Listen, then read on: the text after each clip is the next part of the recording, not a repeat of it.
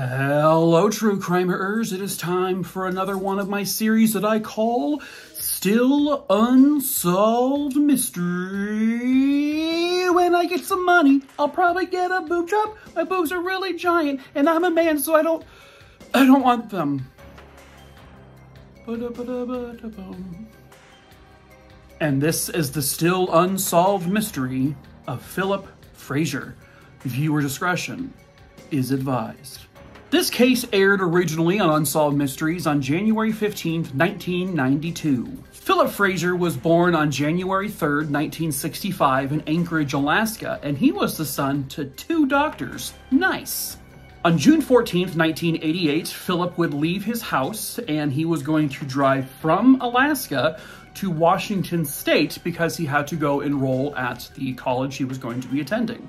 And that was Evergreen College. Apparently, he had experienced a couple issues with his car, so he was running a little behind, but he got to the Canadian border on June 17th, and when he was there, the RCMP actually took his gun because he brought two guns with him, and it was illegal for United States citizens to bring guns into Canada, so he no longer had them.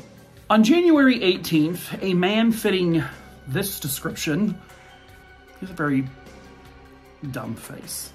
This is him, watch. Whatever. He was a hitchhiker, and he came into this local diner. This is in Canada at that point. Well, this fella entered the cafe, and he looked very disheveled. He looked like possibly maybe he was homeless, or at the very least, he was some hitchhiker who was traveling across the states, the country, or whatever. They actually said his behavior was really odd and it was borderline creepy, to the point where one of them thought he must have been like an escaped insane asylum patient. But he would end up paying his tab and he left the cafe. As soon as he did that, a car pulls into the parking area. One of the owners of the diner looked out and noticed that the young man inside the car was like rummaging through some stuff as if he was like looking for something. Like he just kind of stopped his car where he stopped it to find something real quick. And then they noticed he began to drive away. Well, this unknown man, he began to kind of walk towards the car that was trying to leave. He ran up to it and kind of opened the door, and basically it's assumed he must have asked the young man in the car for a ride. Apparently the young man said yes, because this unknown man got in the car. Approximately 8 hours later, and 200 miles south of where he was last seen at the cafe, a couple came across a man in a car. The car was pulled off to the side of the road, and when this couple pulled up to him, the man inside said, "I'm having some car trouble, any way you can help."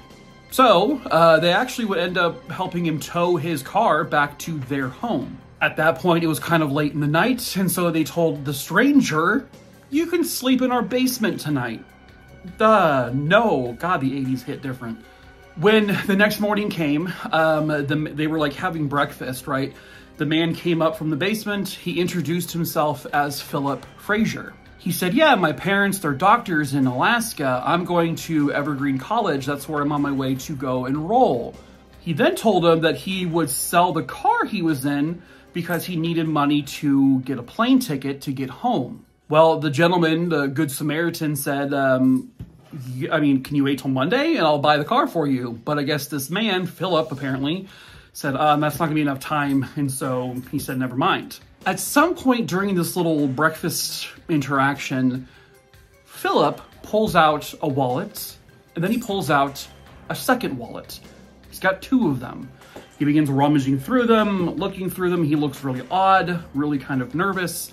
He then goes out to his car and he fixes it himself. Apparently it was a fan belt issue. Then he takes off. 12 hours later, a burned out car was found. And it was found about 300 miles away from the Good Samaritan's house. 6 weeks after that, the body of 27-year-old Philip Fraser was found. It was about 70 miles from the Good Samaritan's house. He had a gunshot wound into his head, and that's how he was killed. Given the fact that the body was found 70 miles from the Good Samaritan's house and his car was found hundreds of miles away, it is widely believed that the man that was actually interacting with the Good Samaritan was in fact not Philip Fraser, that Philip Fraser was likely already dead. It had to be this hitchhiker, and these are several composite drawings that were made of him. This one was also released. Jesus, tits. Oh, God, that's terrifying. But they really had no luck. No one recognized the man. So they were done. They were lost. They didn't know what to do because there really wasn't any evidence left behind with his body. The car was completely charred to a crisp. There was nothing left inside of it to even count as evidence. Now, in recent years, there was speculation that his killer may have been a serial killer, a Canadian serial killer by the name of Michael McGray. And if you look at him and put him side by side to one of the composite drawings, he does look pretty damn similar. This guy apparently killed hitchhikers, but they've never been able to link him to the murder itself of Philip. And to this very day, this case is still very much unsolved.